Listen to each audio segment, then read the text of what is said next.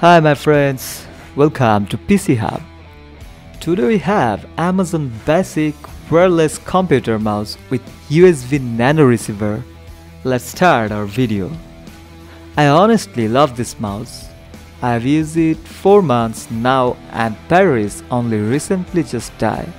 Even when the battery is low, it still held up to 3 weeks until finally dying. There's a light on the scroll and it flashes red when the batteries are low.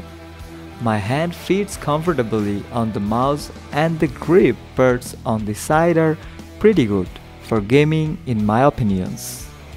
The main part on the top isn't just some random plastics and it looks very nice compared to other mouse, where it's just an entire plastic piece.